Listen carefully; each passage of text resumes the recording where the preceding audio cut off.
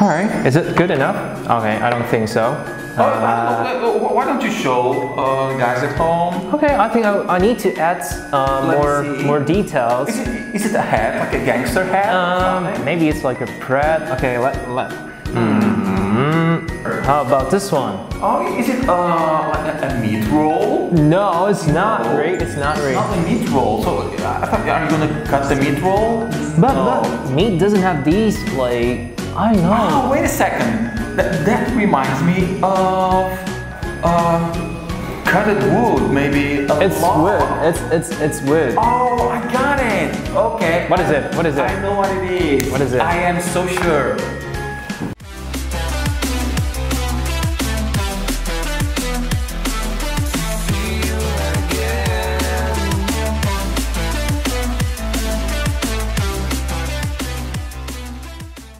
Hello, dear friends. Hello, guys. How are you? I'm so excited today. Guess what? We decided to bring a game and play it here live for you. And we're going to use that game to share with you some knowledge, some vocabulary, even some trivia about Christmas tradition that maybe you never heard about. Let's get to it. Okay, let's do it. Let's do it. Let's begin with it. Let's try it.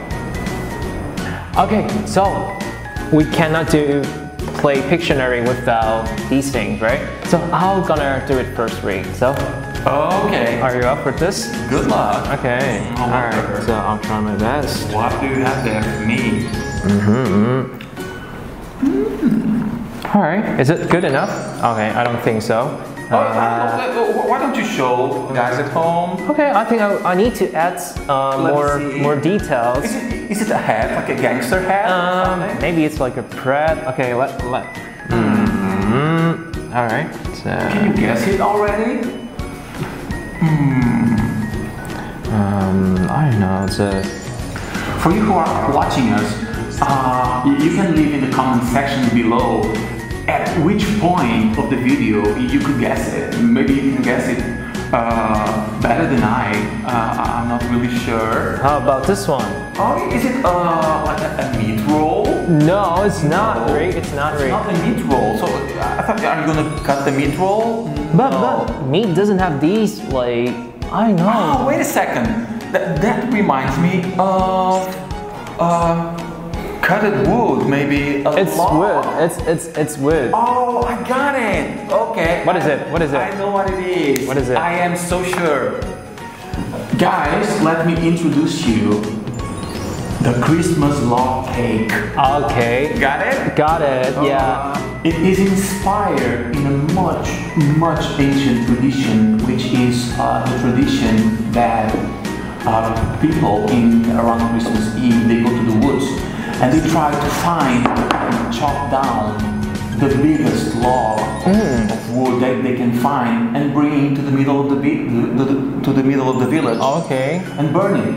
So it is a tradition to make a big bonfire. Oh, so it's technically a giant campfire. Yes. Oh. It is kind of a giant campfire made with the biggest log available.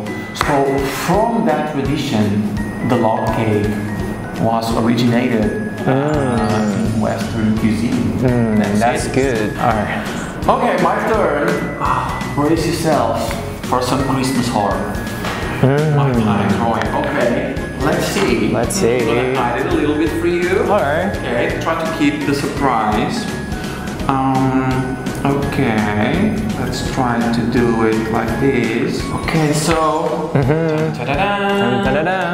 I think you did a good job, Ray. So isn't it obvious? So guys, can you guess what it is? So it's the candy cane, right? Yes. Alright. Candy cane. Yeah. Pure. Guys, it actually just are sugar sticks that are red and white stripes and usually are be used for giving out during Christmas or even decorations houses, right? So guys, so now it's just like a staff, right? Like a staff. But if you make it inverted, what is it now? I don't know if it's set right on the camera, but it's actually an inverted J letter. Yes. So it stands for Jesus' name. Oh. Yeah, so it stands for Jesus' name. I wonder. It's interesting, right? It's interesting. I never thought about it. Okay, and I also mentioned before the mass production, it was purely white, right? Because it stands for the sinless nature of Jesus. Oh, yes, and I also know that when they added the red. Oh, yeah. You know what it means? Yeah, go away. It was meant to represent the blood spilled by Christ in the cross. So it's like their sacrifice of Jesus. Yes.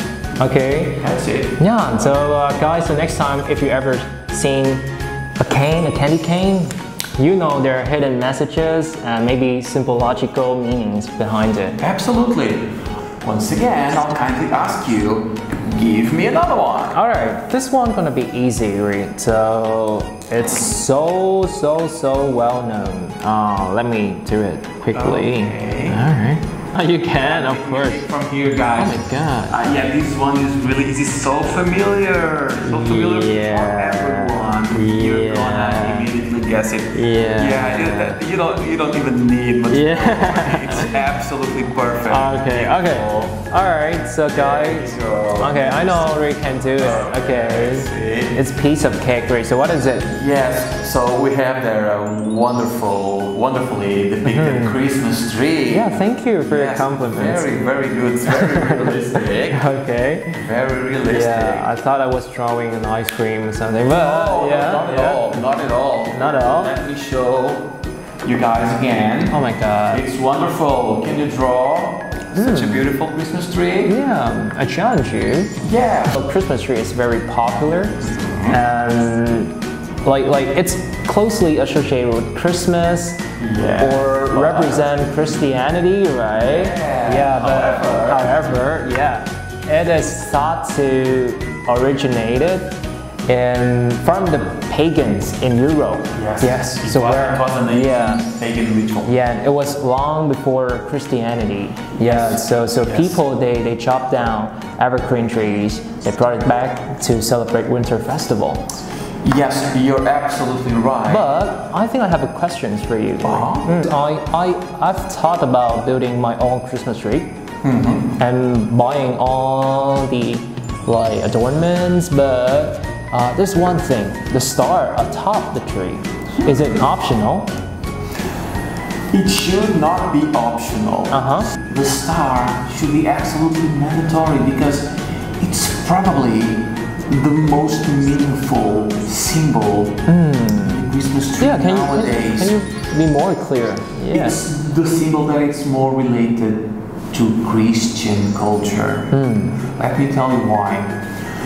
Legend says that around the time that Christ was born, maybe a few weeks before, a new star appeared in the sky. Whoa. Okay, and in old scripts in that region, it was said that that star would be the guide to the place where a new king or a new messiah would be born. Which is their nativity crib, right? Yes. So it would guide anyone to the nativity crib.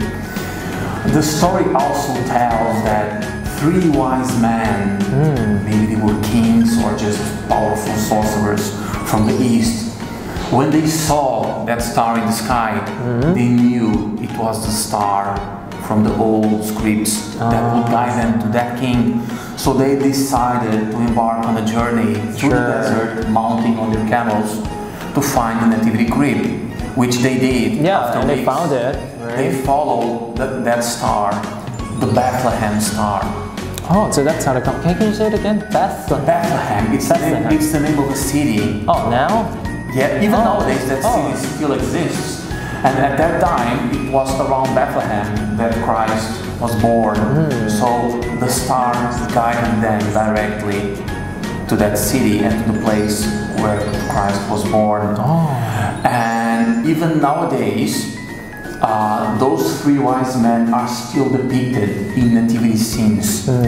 We have another tradition which is to mount a nativity scene with ceramic figures. Figures. I've seen that Around the Christmas tree. Yeah. Some people make it in other places because they can be huge, the size of a room. Yeah, or like even could be a bigger. miniature sense or Miniatures a big of one. the nativity crib, Yeah. of a little town, the shepherd with the sheep, a river, Yeah. lake, castle of the king. It can be as complete as you wish. Some people make that as a hobby every year. And you can even watch on the news like competitions for the biggest nativity. There are even competitions for that. Even competitions for that. Okay. So the Christmas star absolutely is Important. All right. Okay. So, Stay with us. We'll be right back with another set. okay.